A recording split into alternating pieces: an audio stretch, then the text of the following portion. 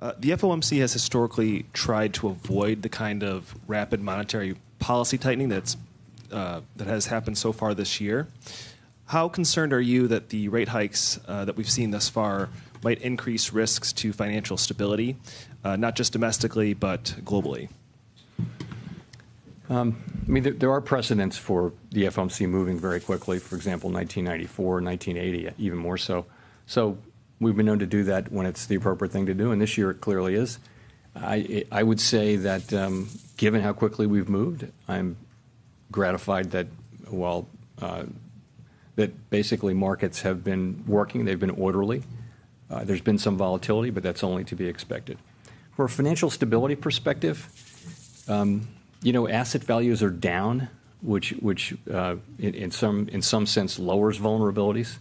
It's when they're really high that you would worry that they're vulnerable to a fall. Actually, many asset values have come down.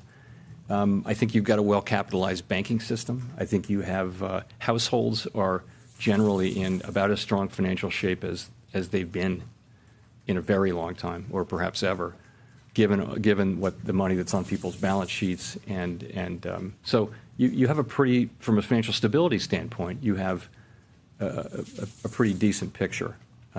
Now, there are plenty of macroeconomic issues that don't rise to the level of financial stability concerns. By financial stability, we think of that as things that might undermine the working of the financial system, so big, serious things.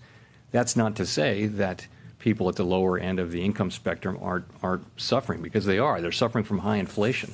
They're going to the grocery store and finding that in many cases their paycheck, it doesn't cover the food they're accustomed to buying. We're seeing actual, real declines in food consumption, and it's very concerning.